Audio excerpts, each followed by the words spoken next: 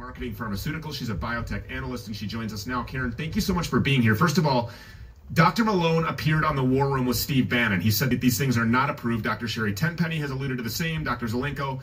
Dr. Ruby was on this program yesterday. She was adamant this is an FDA approval. You're a former Big Pharma employee. You're a biotech analyst. You're not a doctor. You're an expert in that regard. Are they approved or not? They're 100% unequivocally approved. The Pfizer-BioNTech BNT162b coronavirus or COVID-19 vaccine has been approved as of August 23rd, 2021, per letter from the FDA to Amit Patel at Pfizer. I have the letter right here. This is a standard FDA authorization letter. It's okay. Absolutely approved. All right, yes. Perfect. Got that out of the way. So now, what relevance or impact does this approval now have on the release of all of the ingredients, including the proprietary or secret ingredients, trade secrets, whatever it is that we have previously discussed on this program?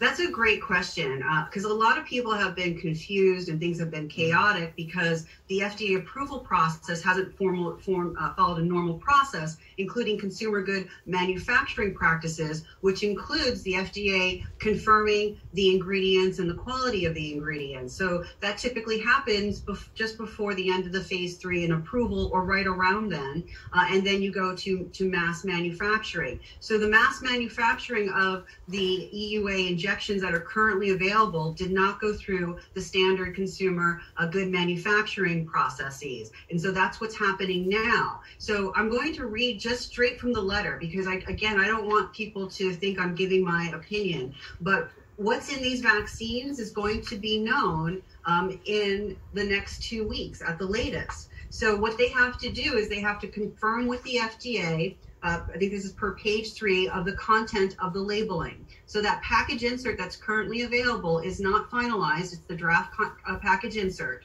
Per this letter, Pfizer has been instructed verbatim, as soon as possible, but no later than 14 days from the date of this letter, please submit the final content of labeling in structured product labeling format via the FDA automatic drug registration and listing system as described below. Content of labeling must be identical to the package insert submitted on August 21st, 2021. Let me keep reading though.